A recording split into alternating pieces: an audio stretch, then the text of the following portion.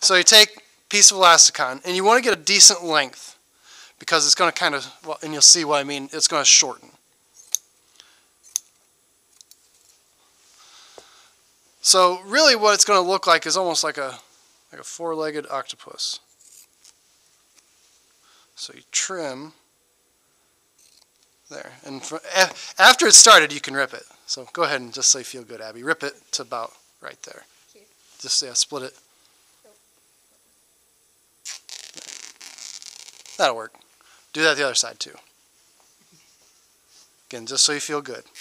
There. That'll work. So, four-legged octopus, H, insect, whatever you want to call it.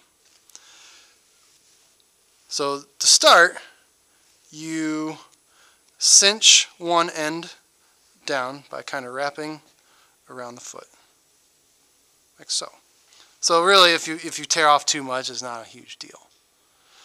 So then, you pull up, come out just a hair, there.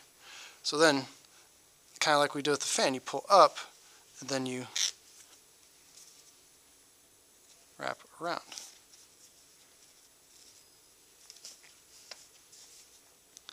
And then you can do that, a lot of people just do it once, maybe twice. And then you can cinch it at the top to keep, and then back down here too. So again, go ahead and neutral.